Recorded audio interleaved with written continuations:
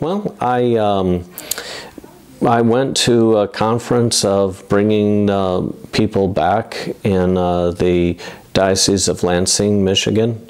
There was a conference there, and so through that I got to, since I wasn't obviously from that diocese, they put all of us from like faraway places at a separate table.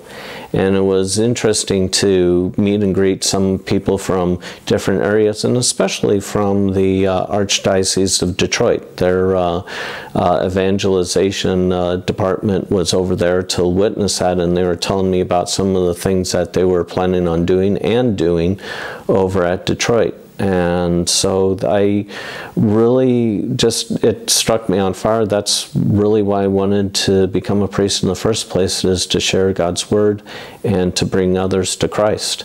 And through that, I find that's where the growth of the church, and that's where we're all called to be. Not to grow in, not only to grow in holiness, but also to make it a point of go and announce the gospel of the Lord to every land and creature, and baptizing them in the name of the Father and of the Son and of the Holy Spirit. So fulfilling Jesus's commandment, which was to go and evangelize and to, you know, experience the renewal through that process, especially in my own life, because evangelization doesn't start with the other person. It starts with ourselves, to say that, are we holy? Are we following the Lord?